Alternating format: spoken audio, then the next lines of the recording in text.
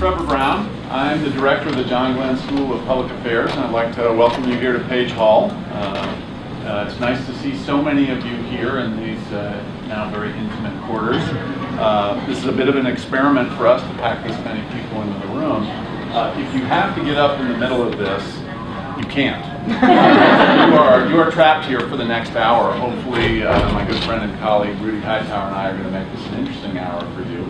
And what we'd like to do over the course of the next 60 minutes or so is first give you some perhaps deeper understanding of events in Ukraine and Crimea. In a minute you'll learn a little bit about who we are and why we perhaps have some insight into things. And obviously Ukraine, Crimea, Russia have been at the center of the news for the last several weeks, several months. And some of that coverage is accurate. Some of it glosses over a lot of important things that we think are important to share. So part one of this will be to give you some insight into trying to understand what's going on in Ukraine beyond the headlines that you read every day in the news. The second thing is to begin to talk about things that we in the United States, particularly the United States government, can hopefully do moving forward to keep Ukraine an autonomous, independent country with its borders intact. We'll talk about what some of the limits are on what we can do as a nation, but share with you some of our thoughts as to pathways that we might pursue moving forward. And then the third thing we'd love to do, time permitting, and we hope that there will be, is to open it up to you, to have you ask any questions of us that you'd like, and hopefully there'll be plenty of time to engage in more of a discussion. With that, the reason I have some knowledge and interest in this region, for almost 20 years I worked on a project funded by the U.S. Agency for International Development that was directed by the former director of the Glenn School by the name of Dr. Charles Wise.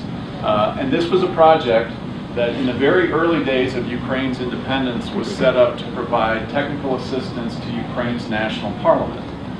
So we have had an office in Kiev since 1994, and sort of strangely it closed up shop for reasons totally independent of events in Ukraine this July. So for the last 20 years we've been involved working with Ukraine's parliament trying to assist in the process of establishing democratic practices in that parliament.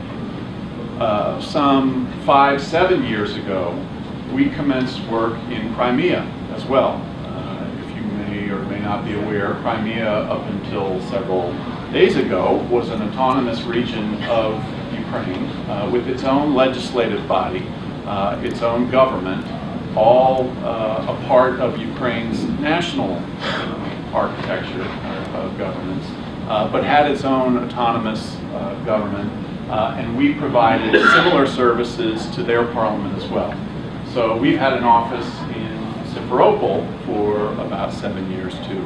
So for the last 20 years I've been flying back and forth, spending extended periods of time in Ukraine trying to promote democratic practices there. And so I have some knowledge of what's going on there and an understanding of some of the dynamics, perhaps not in the great existential tilt between Russia and the United States. On truth in advertising, I'm not a foreign policy expert on the sort of strategic interplay between the two titans here, but do have a working knowledge intimate of some of the players in Ukraine and in Crimea and some of the institutional arrangements that are there. We'll share those with you as we get later in the talk.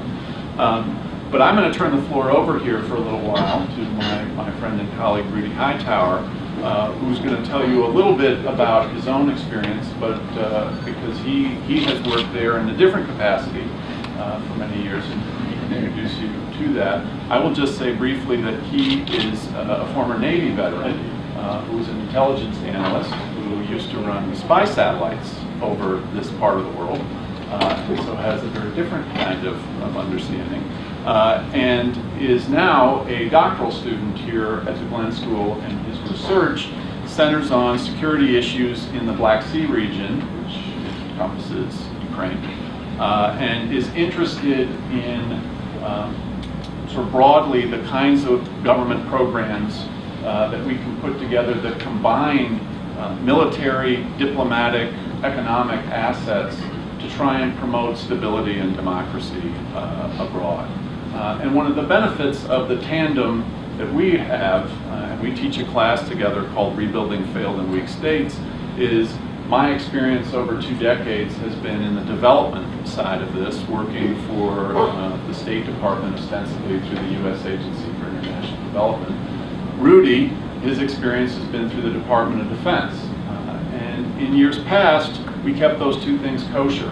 The military came in, secured the ground, and then they left. The development folks parachuted in and tried to build economic growth, social fabric, etc. In the wake of Iraq and Afghanistan, the world is different, and these 2 worlds are intertwined. So development actors now work very closely hand in hand with military personnel.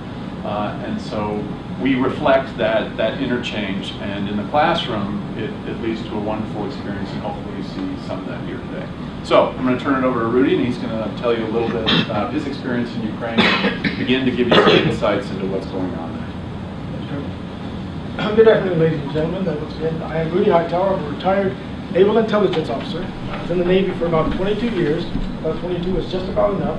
And then once I actually got out, I wanted to study a different region. I'd actually focused more on Asia, and then I kind of turned my sights after retirement towards the Black Sea and the Balkans. Pretty much I have a pretty crazy hobby. I just like to sit down with a drink of choice and stare at maps. So you'll see a lot of maps here today. I can't do any talking pretty much about either maps or whiteboard. But I just like to stare at maps and look at it and see what does it make sense, whether it be a border or ethnic cleavage area or a population migration. It just doesn't make sense. Maybe I should get a more active hobby, but that's the one I have now. That kind of brought me to my interest in the Black Sea and Ukraine specifically, and then also tangentially the Balkans. But I'll start with a map just to kind of give us all a map orientation. And of course, you see that in the news. All of this is Ukraine. Right? Down here, this is the Crimean Peninsula. But what a lot of people don't know, and sometimes the maps in the media don't actually show, is that there's a little strait right here in Kerch. That's Russia. Right? And this strait is, there's plans to build a bridge over the strait. That's how small it is, how short it is. And it's always been a cultural and historic link between Russia and the peoples that have lived in Crimea, whether it be Ukrainians, Crimean Tatars, Russians, Greeks, and other civilizations throughout history. But what we actually study here is not only the Black Sea, which extends down here and includes Romania, Bulgaria, Turkey, Georgia, and then back up to Russia, back to Ukraine, but we also study some of the conflict areas. And in studies, looking at maps and studying these conflict areas, there were 4 frozen conflicts. That's the actual term for them. One of them being Crimea, but also there's a sliver of land right along the Ukraine-Moldova border that also has some of the same dynamics as Crimea. And we're also looking at that as maybe being the next place that Russian aggression advances. There's also 2 other conflict areas over there in the Caucasus we won't talk about today, but they have some of those same dynamics. But moving along with the current crisis in Ukraine, we wanted to present some of the unique experiences that both Dr. Trevor Brown and I had in being in Ukraine. We both have spent a lot of time in country, boots on ground. We've taken the overnight train from Kiev down to Simferopol. We've actually visited Sevastopol, the headquarters of the Black Sea Fleet, and I'll show you some of those pictures. First off, we'll go to actually observing democratization in Ukraine. One of the most important things nowadays when you take any kind of trip is to take some selfies. So just kind of gave you a quick lesson on how to take a selfie, and they said, okay, well, make sure that OSU is represented. Represent the Ohio State University. And this is the actual Maidan, or the main square in downtown Kiev where the Euromaidan protests were actually occurring. This is some of their main monuments right downtown, which is a key concern in any selfie, put some kind of recognizable monument in the background. And notice how high up I am, and I'm looking down, because I actually checked into the Hotel Ukraine, which is right downtown, overlooking the square. And being the knucklehead that I am, I didn't listen to the gal at the front desk, who said, no, you don't want to get a room facing Maidan because it's just so noisy, it's 24-hour music and everything else. And I was like, no, I want to see the action, right? So put me as high up as you can, facing the actual protest area, right? Instead of the other side of the hotel. So I was on the 10th floor of Hotel Ukraine, facing the actual Euromaidan protest. And this was during this peaceful period between 9 and 28 December. Right? And I have to say that the guy at the front desk was absolutely right, because it was crazy noisy. I didn't get any sleep, but that's okay because it was so engaging and fascinating. But it was 24 hours singing, political speeches, religious sermons, day and night, just all the time. And it was very, very loud, and the actual stage was like right there. There were no buildings or hills between those massive speakers in my 10th floor room. So it was just an incredible experience, crazy loud. And when I was actually walking around amongst the protesters, they had established this wall that I thought was incredibly interesting. And these were little blocks of, say, 2-inch by 10-inch blocks of wood, where people from cities all over Ukraine, all over the world, would sign the name of their city in on these little blocks. And then they would build this little wall, straight wall there, right? When I first got there, this wall extended about a half a city block. But just 2 days later, the wall went down one city block, turned, and then went up the other city block. And it just so happened that I noticed that there was one of the city blocks, Columbus, Ohio, right? And in some amazing coincidence, whoever wrote that has the exact same handwriting as I do. And then also walking around, this is one of the main monuments and cultural events in Ukraine. This was all during the Christmas season, which extends all the way to the Orthodox Christmas there, January 7th. But this is normally, this tall structure, it's normally an absolutely beautiful Christmas tree. It's a wonderfully decorated Christmas tree. It's Krishachik. It's just a wonderful place to spend Christmas, where you see families and court jesters playing music. Just a wonderful celebratory event. However, during Euromaidan, this actual tree was taken up with political statements, maps, big nationalistic, prideful, pride in Ukraine type messages. Right? And this picture here was, at this time she was still in prison. This was their former Prime Minister, Yulia Tymoshenko, who was looked at as being one of the primary, not martyrs, but one of the primary leaders and heroic figures of the protest. She had since been released and is now currently doing the circuit in Europe, meeting with European leaders, meeting with opposition, not opposition, but leaders in Ukraine to see what they want to do next in their actual government. One of the most important issues during the actual Euromaidan protest was that the opposition protesters had taken over City Hall. They had taken over certain buildings. This would be in the main Kiev City Hall, the actual administration building. They would actually let people go in, because if you actually blocked anyone from going in, then that's reason for the government to clamp down and actually come in with the bulldozers and stop the protest. So people were able to go in and out, although there was a fair amount of influence and intimidation. But they also had 24/7 video screens going with singing, dancing, Ukrainian cultural things. It was a very, very festive, nationalistic environment. It was more like if you combine, say, the March on Washington with Woodstock. So it's both like music celebrations, but also really important social dynamic and a social change thing that was going on there. And at the beginning of the protest, they were mainly protesting because the president, Viktor Yanukovych, turned away from integration with Europe. But about 2 weeks into the protest, that all changed, and everyone that I talked to pretty much used the same line, and they would say that they just want to have a normal life.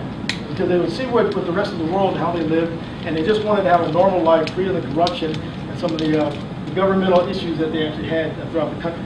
So the impetus of the protest went from, we didn't sign up for the European agreement like we thought we should have, to we just want to change our government, reform our government, and make massive change for ourselves, our children, and our grandchildren. So it's very, very interesting to see that dynamic change and the actual reasons why they were protesting. These are the barricades. These are some of those famous barricades that you heard about in the news. They were about 9-10 feet tall. You know, and this was very, very cold then. So it was a lot of ice and snow. There was also like park benches, old tires, doors, everything just thrown into these barricades. And no one could get through these barricades. All the foot traffic was allowed to pass through. One little area you could actually drive a car, but there was no way that the big government bulldozers or things could actually get through these barricades that were on the main street. But also what was very impressive, the protesters blocked off the side streets, the feeder streets, so that there couldn't be any rush into the protest area. So they were pretty much hunkered in for the long haul, and it was, like I said, it was just such an incredible demonstration of democracy. They wanted to change their government. They wanted to have better voting rights. They wanted to have better effective government. They wanted more delivery of public services. All the things that we generally take for granted. And of course, I had to have another selfie, just to make sure that we actually place ourselves there. Interesting also to note was that I was first there, I was walking around, I pretty much had a big black jacket on, and I had a little scarf, and I had a black beanie cap pulled down. Of course, I didn't blend in because I got chocolate face and dreadlocks. So I was like, okay, let me just see what I can see by moving around. But then more and more I thought, well, you know what, let me let these folks know where I'm really from. So I kind of took off my big beanie, and I had OSU. I had my OSU bandana, so that they would know, hey, wait a minute, this guy's not from here, right? And of course they could see just the face and everything else. And it was amazing once I did that, because then people would come up to me and shake my hand and say, well, you know, thanks for being here, thanks for being here. First I was thinking, well, maybe there's a security issue, I gotta be a little careful. But it wasn't that at all, at least among the protesters. I did have a little concern about the government troops. I only had one little incident there, but I had a slick talking taxi driver that got me through one of the government barricades. But it was amazing that how people would just come up to me and shake my hand because they wanted the world to see exactly what was going on. Right? And then a little bit later, I was like, okay, well, let me go ahead and really show them where I'm from. And took the bandana off, let the dreads fly, and they're like, oh, wait a minute, this guy really is from here. And it was amazing. Even more people came up and shook my hand and really complimented me for being there. And I'm like, hey, I'm just, I'm not taking sides. I'm just an independent researcher trying to find out what was going on. But it was really amazing just the feeling walking amongst these protesters. And also, I got this little hat. I threw this in there because these hats became very symbolic of the protest. Because at first the Barracuda or the riot police stormed in, and of course they had all their riot gear on, and it became symbolic to the protesters to wear some kind of hat. So what they ended up wearing is they would wear hard hats, bicycle helmets, bandanas, whatever, just symbolically that, okay, we have a hat on too, and we're going to go up against the actual government forces. When I walked past here, I was like, holy smokes, I might get one of those as a souvenir. But the gal that was actually painted said, these are for the protesters. All right, that's good with that. But the gentleman that was actually, kind of handing them out wanted me to take a picture with one, so he threw on one of the hats, and we had a selfie of that too. Now further along, like late at night, I was walking around like 2 in the morning, 3 in the morning, just to kind of see the difference between the activities during the day and night. And what was really also impressive is that these old tents were set up. There had to be hundreds of these old tents. The important thing about these tents is that every city was represented. So when you see in the news that it's like, okay, well, Eastern Europe, Ukraine wants to separate, or Southern Ukraine wants to separate, the entire country during this Euromaidan was represented in these protests. That's actually a city, Dnipropetrovsk, which is in the central eastern part. This is in Russian, that's Odessa, which is in the southern part of Ukraine along the Black Sea. But every city had one of these tents. This was the actual large rally that I attended. And actually, here, that's Hotel Ukraine. So right there, that's my hotel room. So like I said, I got the best seats in the house. Right? So then when I actually came and was walking amongst the crowd, stood up on one of those big light poles that had the base, had an elevated base. So I was like, okay, nobody sitting standing up there, let me go ahead and get up there. Kind of hung on there, took some pictures there, and once again took off the beanie cap so that OSU was represented in the second. The important thing to note was you'd see American flags in there are German flags. The actual speaker was a politician from Portugal at that particular time. This protest, or this rally, had about 100,000 people that was estimated, but some of the ones a little earlier went up to 200 or 300,000. There were tons of political writings throughout the entire Euro-Maidan government at the time, and that led to the extreme violence that we saw in the news, and it eventually led to mass deaths there in downtown Kiev. So those clashes on the 18th of February, 18 people dead, but it was on that 20th of February was that massive killing of the protesters and police officers, which led to the downfall of the Yanukovych government. President Yanukovych disappeared. He was on the run, and then that transitioned to Vladimir Putin doing what he did in Crimea. So we're going to shift a little now to this, specifically to the Crimean Peninsula. Just once again, Navy guy, we got to have a map, right? So here, this is the main road and railway that goes into Crimea, and all the roads lead to Simferopol, the capital of Crimea. Notice that in the southeast, southwest portion is Sevastopol. That was the headquarters of the Russian Black Sea Fleet. This is a zoom in, so you see that this is Russia. So you see how small that Kerch Strait is.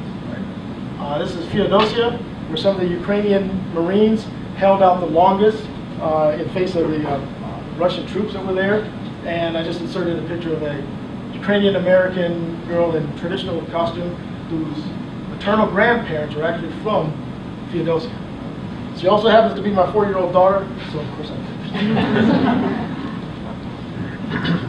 And there in Crimea, Crimea has been tagged, so whether it's Ukraine now or Russia now or Ukraine before, it has been tagged with OHIO.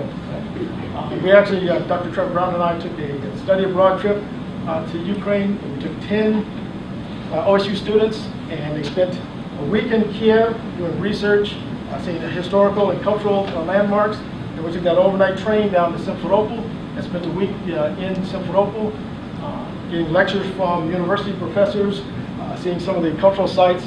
And we went to the Levadia Palace, which is right along the coast outside of Yalta, where the conference between the 1945 Yalta conference between Roosevelt, Stalin, and Churchill pretty much made, find the lines of what post-World War II Europe would look like. Which are being redrawn today. As an excursion, I took 5 of the students, and I think it took us an hour and a half, maybe 2-hour excursion from Simferopol to Sevastopol, which was pretty incredible. This was actually the second time that I've been to Sevastopol. As a retired U.S. Navy intelligence officer, being able to just look at the Black Sea Fleet up close and personal like that, it was pretty fascinating for me.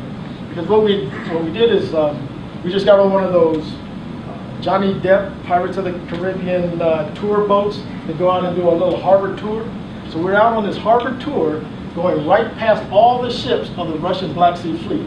So the students were taking their pictures with, with their cameras and cell phones. And so I popped out my BlackBerry, which I had at the time, and took some pictures, and I was like, wow, this is the easiest flying I ever did in my life. And it's crazy because all of these radar systems and missile systems, I know all about those things. We have names and ranges and all of those things, and I'm just going by. And some of the students would ask me about it, and I'm like, I don't know, I forget. I'm just an academic now, I don't do the spy thing. But this was one of the most significant, this is the Moskva, this 810, one of the most significant warships in the Russian fleet. And the importance of Sevastopol to the Russian Black Sea Fleet is that that's Russia's only warm water port. It's also important because it can control the entire Black Sea region, because the only way you get into the Black Sea is through a very small strait of the Bosphorus, which is right outside of Istanbul. And Turkey controls that strait, and there's a 1936 convention that limits the tonnage of ships that can go into the Black Sea. So we can't roll in there with a carrier battle group or some of the major ships that we have in the U.S. Navy. So any ships that are actually within the Black Sea, they can build up whatever size Navy they wanted. So pretty much the Russian Black Sea Fleet built up a fleet that is and dominate all the other countries within the Black Sea. Then, more recently, these were some pictures of the actual unidentified masked gunmen, who in any term equals mercenary or terrorist.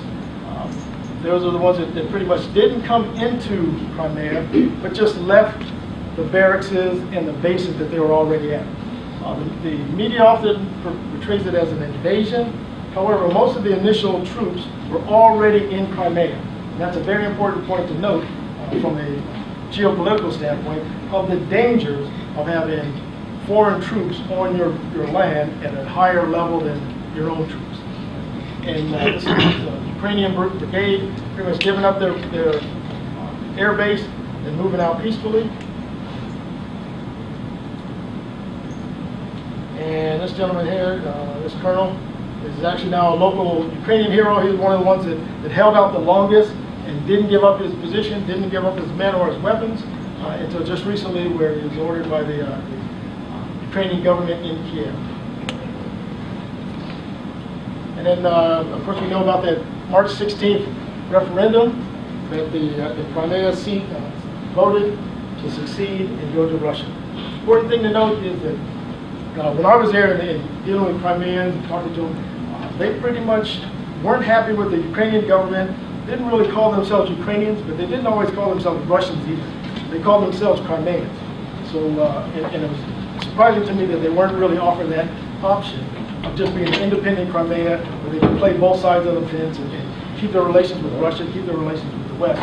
But pretty much they went part and parcel to Russia.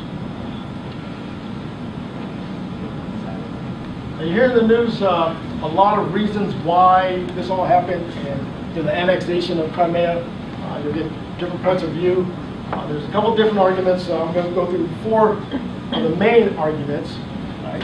The historic argument is one that's pretty well promoted. It was even promoted here at the John Glenn School because it had to be three weeks ago, maybe 4 weeks ago. We actually hosted 6 members of the Russian Parliament staff here just as one of those friendship tours through the International Visitors Council. And those representatives, we gave them a tour of the building. We talked about the John Glenn School, about Central Ohio. It was a very good presentation. It was very friendly. It got a little testy at the end because boss had to ask, the 800-pound gorilla in the room question to those people that are actually working for the Russian Parliament. So it got a little testy, but then we ended pretty friendly. But one of their main arguments was that in 1954, Khrushchev gave away Crimea to the Ukrainians. Right? We didn't really push the issue too much, but I had to say something about history because history did not start in 1954. Before 1954, 10 years before 1954, Stalin rounded up the Crimeans, took the Tartars, the Muslim population, which was descended from Genghis Khan, pretty much rounded them up, and they were forced exiled into Central Asia. Right? And then also 10 years before that, there was what's known as the Holodomor. It was Stalin's program of collectivization. They pretty much took all the farms and it's all for one, one for all. However, that led to mass starvation of Ukrainians, and during that same time, there was also mass input of Russian nationals into Crimea. Also, if you go back before that, it was pre-Soviet. It was the Imperial Russian Empire. Before that, it was the Ottoman Empire, then the Tartars, the Scythians, the Cimmerians, the Genoans, which are the Italian explorers from back in the day. And it just goes back throughout history. So this part of the world was owned by a lot of people a lot of different times. Right? This is actually, if you look at the Black Sea, it's the area of Jason and the Argonauts and all of that. So historically, these areas have changed ownership over and over and over. Right? So the historic argument, just like Russia, we don't think he's getting back Alaska. We don't think France is getting back Louisiana or Quebec. Right? So using the historic argument, we don't think that is a valid argument. The threats to the ethnic Russians, although there were no reported acts of violence against ethnic Russians in Crimea, although that was used by the Russians as one of the justifications for the annexation. And while I was there, I never noticed any problems whatsoever. And like I said, I really stand out there, and I had no issues. And ethnic Russians or anyone there in Crimea had free access and free travel in and out of the area. I've seen the trains that went from Simferopol to Moscow. I've seen the trains that went from Feodosia to Moscow.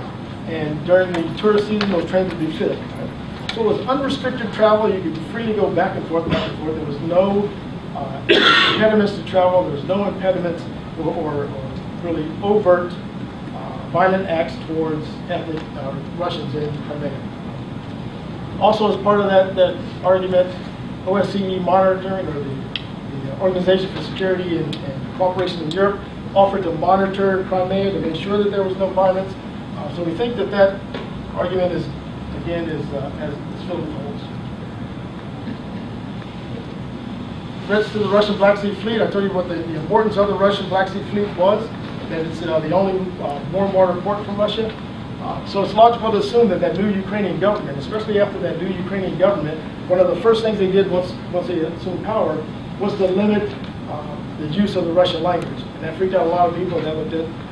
That pretty much scared the Russians into thinking that it's more than likely that that same government would cancel the lease on the Russian Black Sea Fleet. So that's a logical argument. And maybe this is just editorializing, but maybe the most important reason why President Putin and the Russians annexed Crimea was because they could.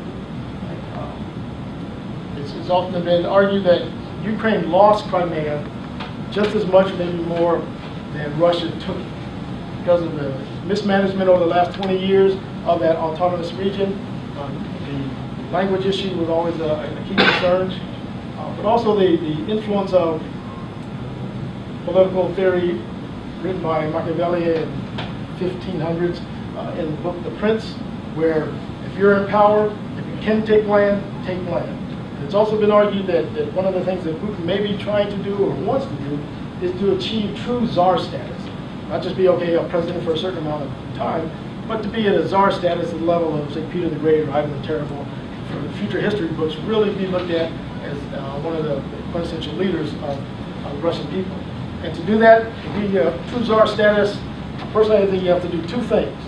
You have to either capture land for the empire or not give up land for the empire. And in annexing Crimea, Putin was able to capture land. That's why there's a euphoric feeling of patriotism throughout Russia. And we don't anticipate that the West or Ukraine will get Crimea back. Also, the Russians probably calculated that neither the Ukraine or the West would respond militarily, and that these visa and economic sanctions would be worth the pain and suffering for bringing back Crimea. Crimea is like the French Riviera for the Russians and the Eastern Europeans and the Belarusians and Ukrainians. It's beautiful, wonderful land, rolling hills, vineyards, and all of that. So it's a true gem in the Black Sea, and it's very, very important to all of the countries in that region. So I think that argument, just because they could take it, they took it. That would be valid. And then the big question is, will Putin invade Eastern Ukraine? And with that, I'll turn back over to Trevor, and if you have any questions about what I presented or in general, what you've read in the media, please feel free to ask. Yeah, before we get to questions, just as I promised at the very beginning, and I will keep this brief because I want to make sure that we have time for you all to ask us any questions. The big question beyond will Putin invade Eastern Ukraine is, well, what can we do about it? And the reality is very little. If you look at the makeup of our military presence in Europe, it is vastly diminished from what it was 10, 20 years ago. Particularly, the drawdown really began with the breakup of the Soviet Union. And so consequently, in light of connection with Rudy's argument about why did Putin do this, well, he could in part because we're not there anymore to the degree that we used to be there. And so the military option really is off the table in a fundamental way for the United States. There are some strategic things that we could do, and should we have time, Rudy can talk to you, given his security experience, about softer military actions that we could take to demonstrate that we're still a presence in the region. But fundamentally, we do not have the kind of true presence or tactical presence that we used to, that might have been a sufficient deterrent. So that's sort of, that option is not a strong one for us. The second is a lot was made in the last couple of weeks about our ability to impose sanctions. And those sanctions could be meaningful to the Russians. The Russians are now wholly integrated into the world economy. The big difference between now and, say, the end of the Cold War period is that they are no longer a closed economic system unto themselves, but are rather connected to lots of economic entities, whether they be small firms or major banks or international agreements. So there is a basis on which the market and sanctions could hurt them.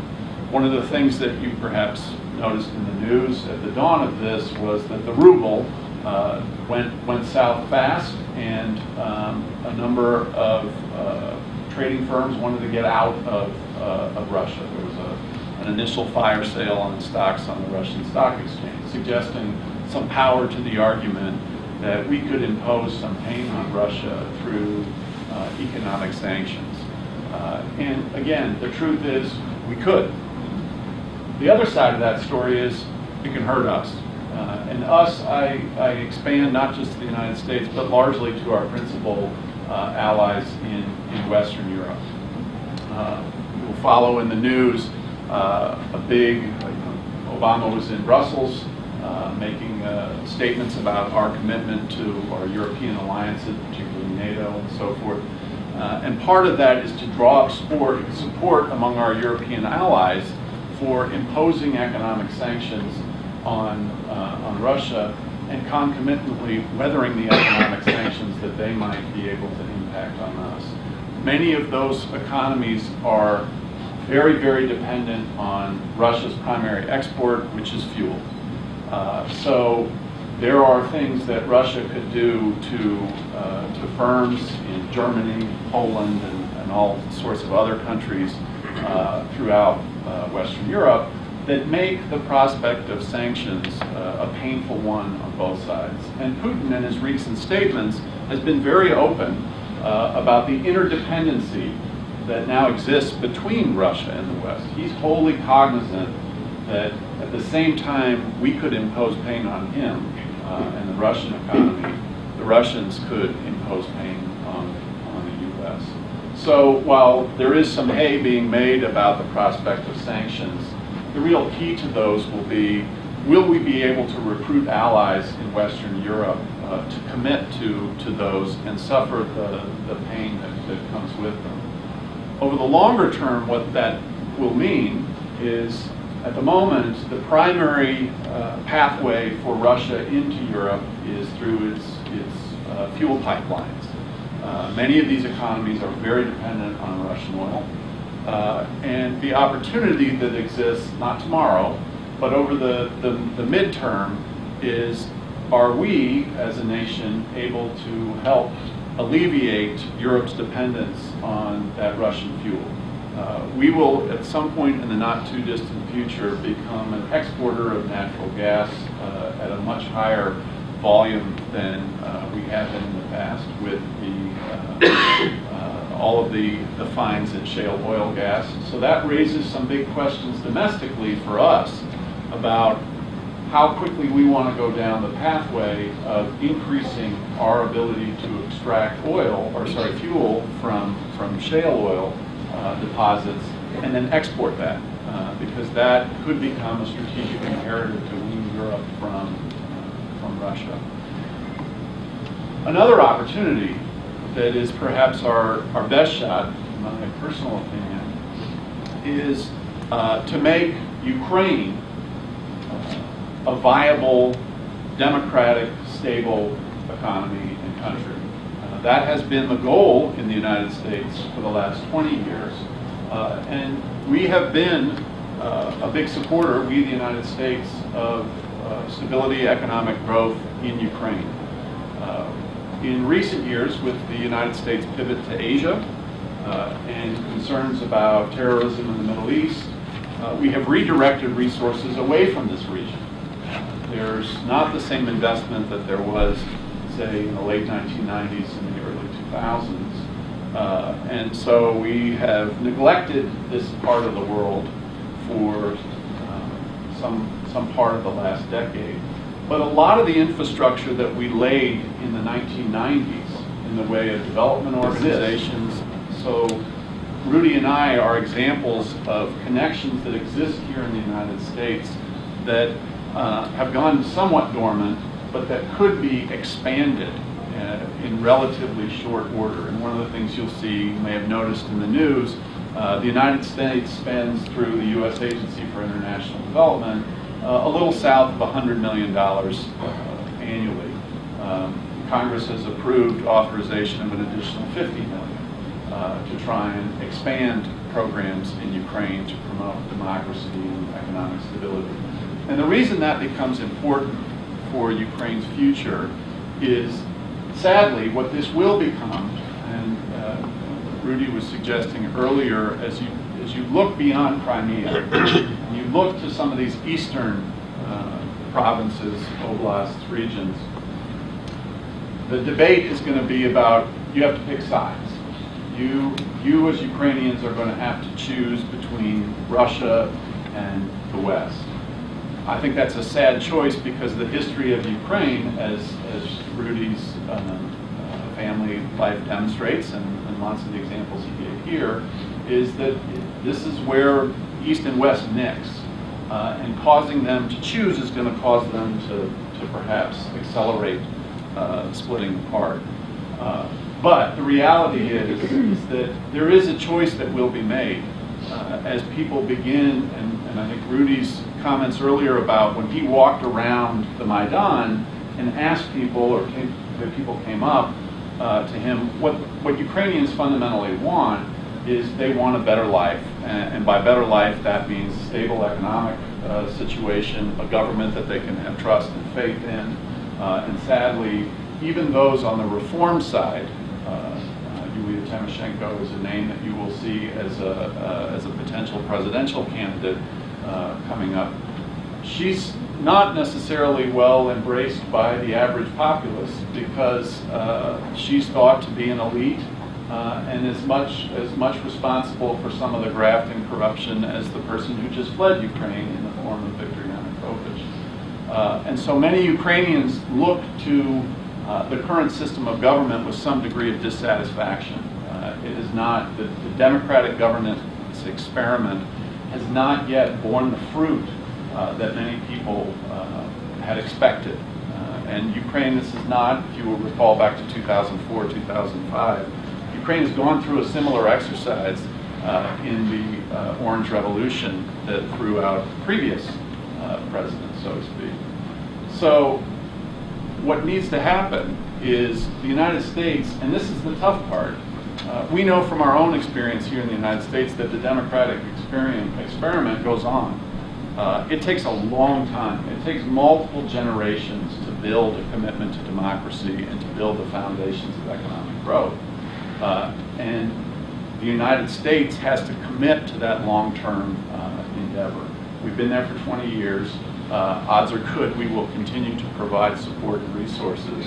But in the balance between guns and butter, here the better emphasis should, in my judgment, be on those development programs, because our ability to operate on the defense side, and there will be calls for us to rattle sabers, are going to be less impactful on the defense side than they will be on the development side. We have about 10 minutes before this breaks up, and so we'd love to open it up to any questions you have for either of us. And you got your hand up first.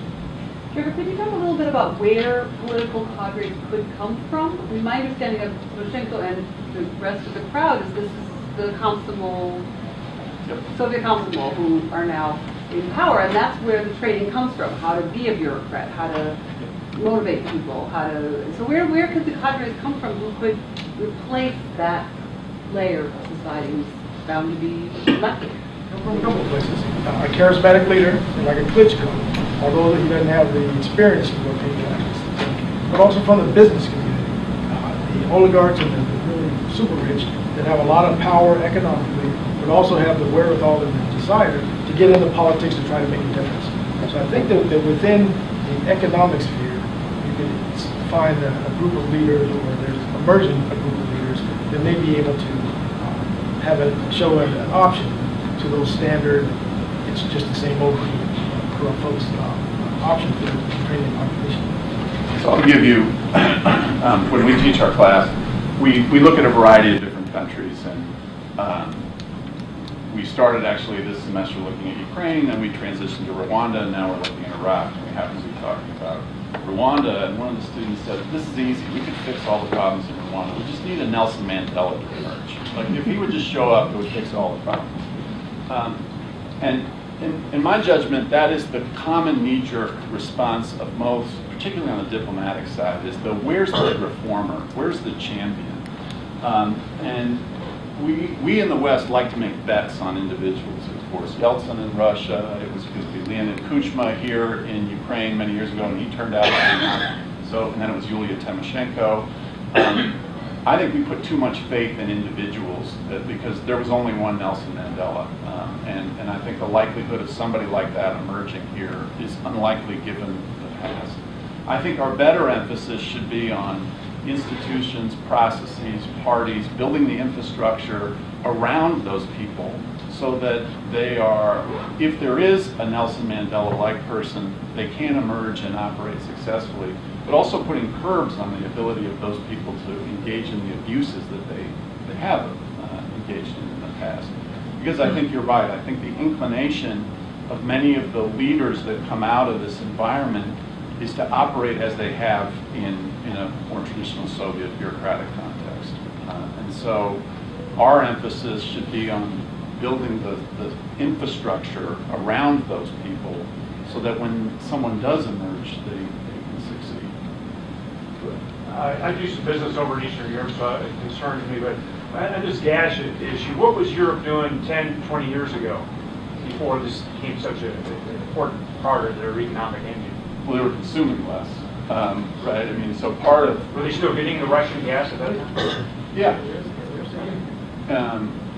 You know, and I think they were consuming Russian gas. They had a more diversified fuel portfolio than they do now. I mean, Russia now has gas flows into some countries where 70% of their energy comes from Russia, and so you know they need to diversify to alternative sources. So what's your position on? You know, it seems like Putin takes over Ukraine, okay, and so that strengthens him to some degree. What's your position then on him continuing and picking off other countries as he sees fit? When you say my position, I'm against it. but what could we do? I understand that, but what's your readings concerning the State Department? You've been doing business and doing. Well, the first thing, and I'll let Rudy answer this, Crimea is different than Eastern Ukraine. And it's different in many important ways. The strategic value of Crimea to Putin is much greater than Eastern Ukraine. So the demand there isn't as great. There's no question that should he choose to, I think he could. I think that the troop strength that's there could roll across that border very, very quickly. And I think there's little we could do to stop it. Now, what's the gain for him? I don't know. I think at this moment, he's one of the things that I think gets kind of over-reported in the news that Rudy mentioned here is this thought that Russia just decided one day to go ahead and do this, just flip the switch and they were going to take it. Russia was so firmly embedded into Crimea already that in some ways this was kind of a titular change. And it's the same is somewhat true throughout Eastern Ukraine. Russian banks are so intertwined into funding many industries throughout the eastern portion of Ukraine that he can exercise de facto control over that region without having to roll troops in. Similarly, the way that the economic system was set up in the Soviet Union, those firms are almost beholden to Russian, they are the inputs into larger manufacturing plants in Russia. So if they want to sell their products, they got to sell them to Russia. So I think, you know, I can't see into the mind of Putin. I can't claim to do that exercise. But I think there's less likelihood that that's going to occur, unless we start rattling the saber. So if we were to say, let's expand NATO, let's move Poland, all of these countries into the NATO alliance and begin to try and build up troop strength again, I think that might poke the bear and cause him to do those things. But that's my opinion. I mean, you may have other views on that. I think it's a risk-reward trade-off. It's all about the calculus between risk and reward. Well, money at the end of the day. And money at the end of the day and lives, but there's a little bit more than money, really. There's the feeling of great Russian patriotism and a historic connection to their culture, history, and all those things. It can't be denied, especially in that eastern portion of eastern Ukraine. But I think more is risk-reward. Crimea represented relatively low risk compared to the reward of recapturing all that land. The rewards of getting Eastern Ukraine would be much greater, but the risk is much greater. And to try to threaten any of the other countries, especially the Baltics or Poland or anyone that's a NATO ally, that risk is just far above the reward that Putin would consider. That's just a calculation that I don't think they're making right now. Take any other country other than see what they can do in Eastern Ukraine. Be the only one that maybe try to get, other than small breakaway regions, like a region right along the border of Ukraine. Well, how do they hop if they're the Crimea, or if they hop over to Moldova? How do you it doesn't make sense. They got to go all the way through Ukraine. Let me show you a map. The Russians here wouldn't have to really travel up there because just like in Crimea, there's already Russian peacekeepers in that area. There was actually a shooting war in the early 90s between that breakaway region and Moldova. So the ones keeping the peace there now are Russian troops. There's tanks there. So it's not a matter of we wouldn't have to bring tanks in to stir up unrest there. And what you see in the news now, some of the same dynamics. Those people are saying, well, we want to have a referendum. We want to join Russia. And even that's kind of to be seen how far that's going to go. Let's pivot to this side. Somebody over here. When they talked about Crimea wanting to go with Russia, there was a lot of discussion about the financial implications of that on the Russian economy, and would they be able to sustain that, and would that also slow any other further invasion into the eastern Ukraine, just from an economic standpoint? Can they afford the cost of maintaining Crimea? That's where I think our best bet is that. Let them shoulder the responsibility. As Russia expands, it gains territory, but it also gains burdens. And Crimea is very different than Ukraine in many respects, partly because even though Ukraine's economy is not vastly developed, Crimea's is way behind in terms of its basic infrastructure, its ability to access water, electricity, and so forth. And the demands there are high. Citizens are now expecting, so part of the initial thrill of, yeah, we're going to join Mother Russia is that patriotic feel. But underlying that is, my life will be better off because Russia's going to come in and provide services, it's going to take care of the roads, it's going to make sure that employment improves and all that. And that's going to be a heavy task. And I think over the long run, Russia's going to find that it will struggle economically, especially as other fuel sources come online, and its overall economy is really, really dependent on fuel exports. Is it going to have the ability to pay for its new responsibilities? That's my bet. But there are others who think that Russia will be able to withstand the economic decline that may come as a result of this in a way that we might not. Our tolerance for decline may be a lot less than their tolerance for decline. Just a comment maybe to Rudy. I'm not sure of Crimea as far as where their money comes from, but is it a lot of it from tourists? The overwhelming majority is tourism. There's some agriculture, but mostly tourism. The cities there, the one Feodosia, for example, is 100,000 people. I know this because I was there, and I was being told that out of this 100,000 people, there's 3 black people. what, only 3? I was like, how do you know it's 3? They're like, well, there's 2 other guys and you just showed up. So I was like, okay. And the funny thing is I saw one of the other guys. I was like, holy shit, like in the park. And I was like, hey, buddy. But it's like 100,000 people in Theodosia. But during the summer, it skyrockets up to over 500,000 people. And it's absolutely wonderful there during the tourist season. And right next to Theodosia is a place called Cocktail, where they have the Cocktail Jazz Festival, and it's just a wonderful vacation kind of area. So tourism throughout that whole area is their main bread and butter. and now, okay, with Russian troops in there and armed masked gunmen, that doesn't. Tourist season's over. Well, for tourism. Nobody's summering there. I just wanted to say, can we talk a little bit about provocation and political tourists, as they're calling them, and distinction from the little green men?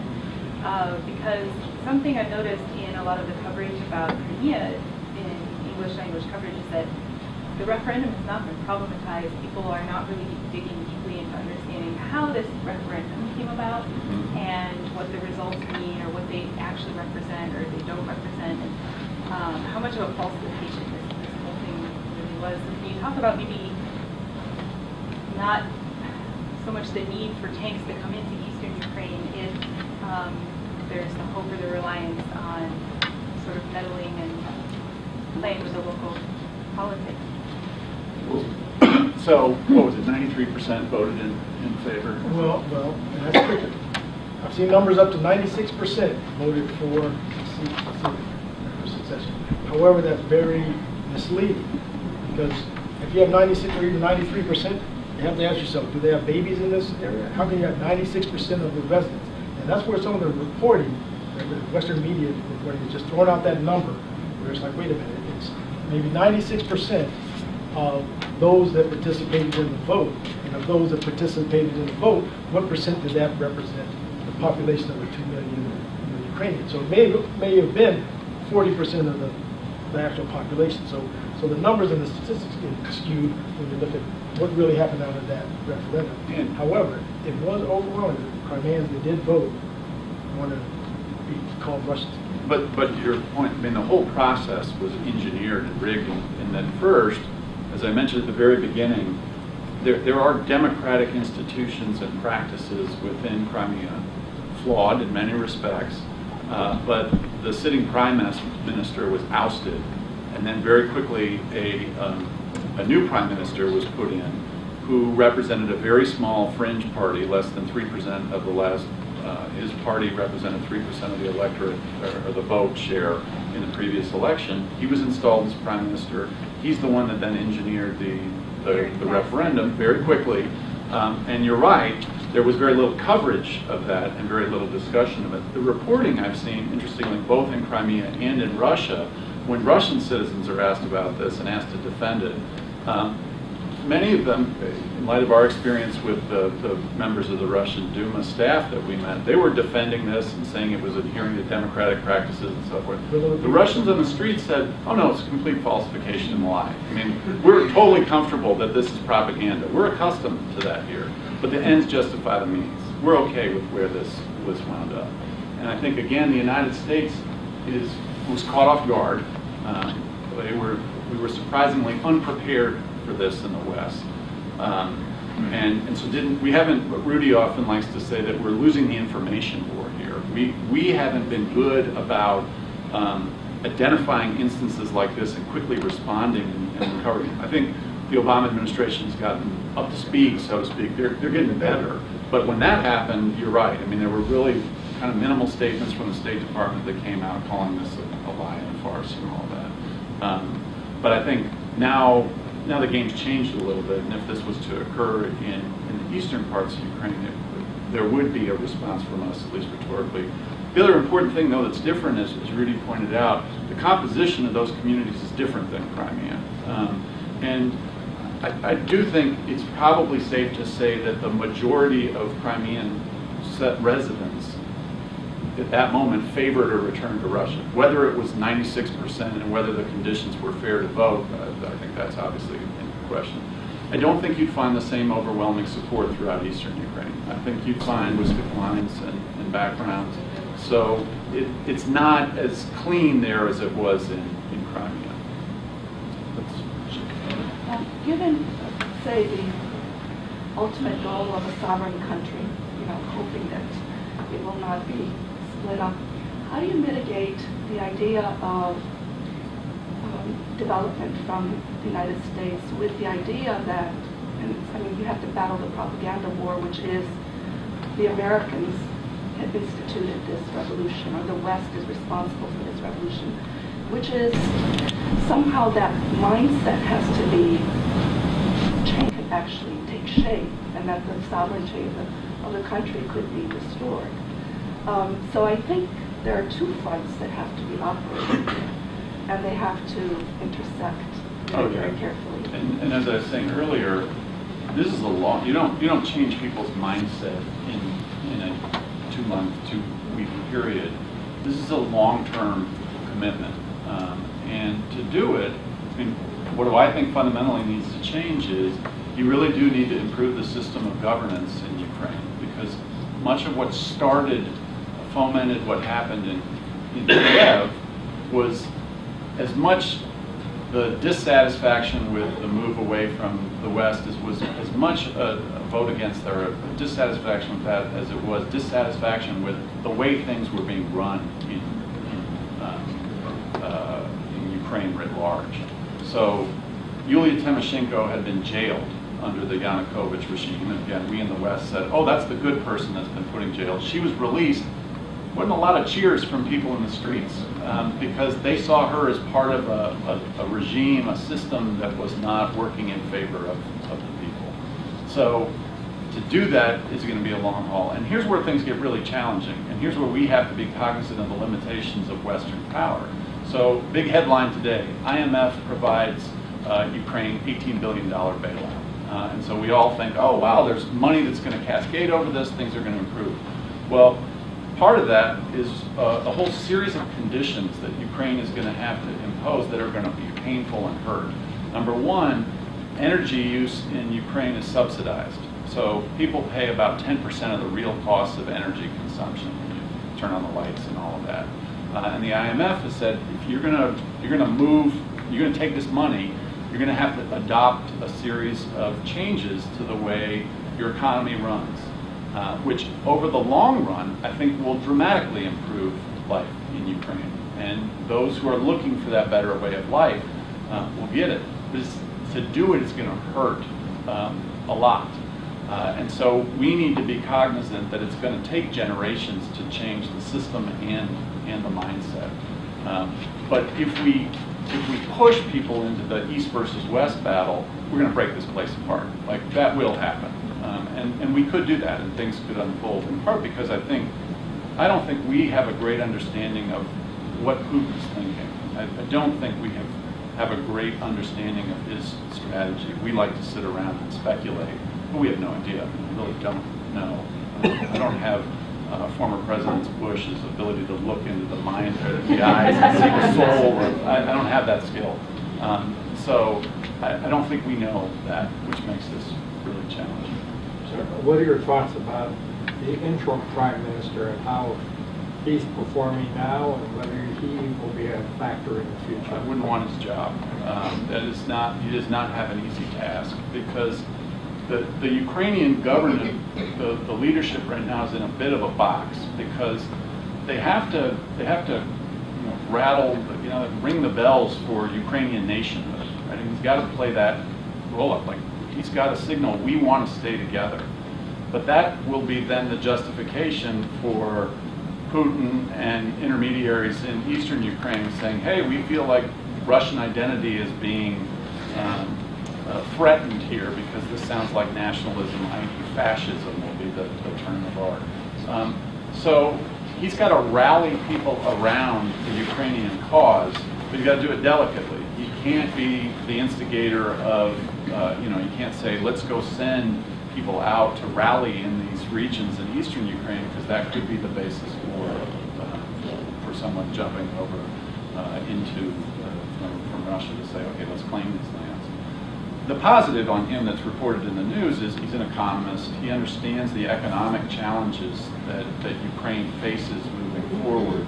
And the hope of Western leaders is that he will be able to craft the political arrangements necessary, the agreements between parties, to get Ukraine to move farther down the road towards a more stable economic platform.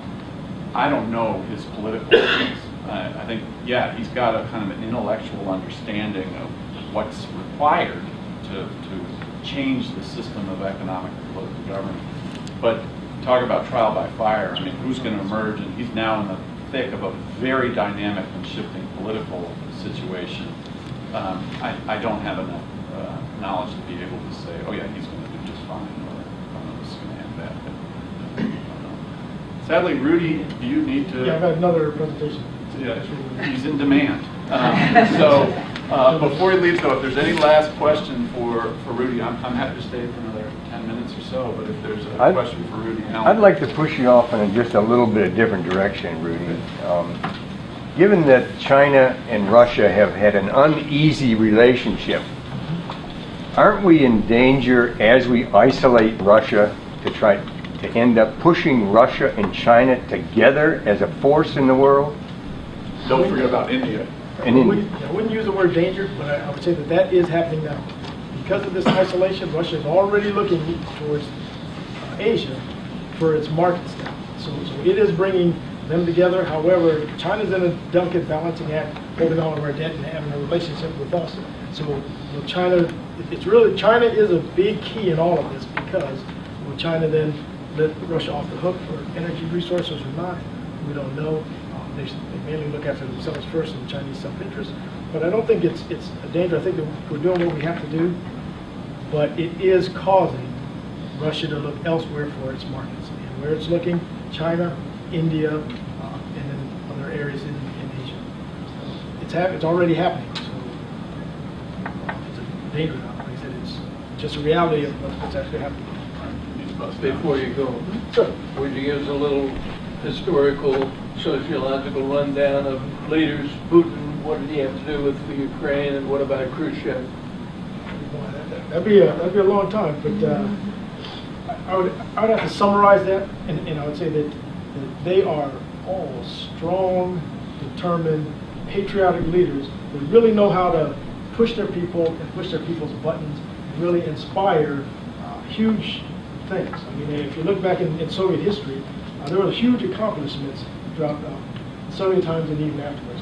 And what's happening right now is Russian patriotic buttons are being pushed. And the character of the Russian people is very, very strong. I mean, they endured 444 days of the siege of Leningrad. They beat back the Nazis in Stalingrad and scorched earth and destroyed all their land so the enemies would get them. So they have a character that is now being like reunited or reignited. It's full of patriotism and love for their country. So I would summarize that all of those leaders, the best of those leaders, are the ones that are really in tune with that Russian character and can push the buttons of the Russian people to think that, you know what, we can endure this because we're here for the long haul and we're going to maintain our language, culture, and strong Russian history. Rudy likes to say that Putin is the next czar. That he's in the czarist tradition. So where was Khrushchev in relationship with the Ukraine? He loved Ukraine because he actually gifted Crimea to Ukraine. And some people say it was in a drunken stupor or whatever, or a party or something. Who knows? But he did gift Ukraine or Crimea to Ukraine. But it wasn't really to Ukraine. It was to the Ukraine SSR, the Soviet Socialist Republic, and there was no thought whatsoever that there would be any consequence there. So we saying, okay, we're gonna give Dayton to Ohio. Yeah, so what? Ohio's never gonna break up, so we don't even think about that, right? And then as the world events transpired, the Soviet Union collapsed. Now Crimea was part of Ukraine, and it was a whole different issue. But Khrushchev was pro-Ukraine and pro that whole area. He had family from that area. He loved that area, and the area of Ukraine was very significant in the Soviet world. It was where the missiles and the rockets were built. A lot of the best scientists came from Ukraine. The inventor of helicopters, Igor Sikorsky, came from Ukraine. So Ukraine, as a region, was always very important to the entire Soviet Union. So the leaders all deferred to Ukraine. And from an agricultural standpoint, Ukraine was huge. considered the breadbasket of all of Europe and the Soviet Union. So all Soviet leaders really deferred and respected Ukraine. Khrushchev maybe even more than, say, Stalin, who was actually Georgian and fought from the area of Georgia, or even Brezhnev also had a strong affinity, I think even connection, family connection maybe even from the Ukraine region. Okay, I'm going to ask for a round of applause for Rudy. Those who at least have initially, there are those who've had their assets frozen. There are reports that they wear it as a badge of honor, that they're sort of the bring it, go ahead, freeze my assets. I think it's an important, if we are going to go down the sanction road, that's step one. And you have to begin to inflict pain on those who are around Putin, with the hope that ultimately their commitment to his leadership will begin to erode as their assets become less valuable. Now, I've read some economic analysis that this actually may benefit Russia over the short run, because what it'll do is it'll cause capital that's been in the West, in banks in Switzerland and the United States, to come back to Russia, so that Russia over the short run will actually get a little bit of a boost because their hard currency reserves will go up. There's a high concentration of wealth in a very few people. So if sanctions are really going to be impactful, you got to expand them, and you got to go after firms, you got to go after industries, rather than just the 19 or so people that have initially been sanctioned. So, go ahead, Bill. This is not an isolated event, and it's the beginning of some sea change. Do you think the European Union members would support the growth of the German military as a counterbalance? That was going to be my response, was that the big debate in Europe now is, the United States for a long time has been saying, we can't be the world's policeman, we can't be the world's policeman, we can't pay for this, we can't keep up our military presence around the world. You all need to step into the vacuum. And I think one of the reasons that the Obama administration was kind of caught off guard was they had hoped, as they pivoted away from this region, Europe would come in. And for Europe to come in, it means Germany has to come in, right? Germany has both the resources and the military. But this then engages a big debate within Germany about are they far enough past their history and World War II to say we're ready to take on that mantle. And I don't know the answer to that question. One scenario is that they say, no, we don't feel the threat that we're portraying in the West. We see Russia as a friend. We've been trading with Russia now. We're dependent on them. Maybe we'll just be okay with Crimea as long as it stays there. We won't turn the ignition on.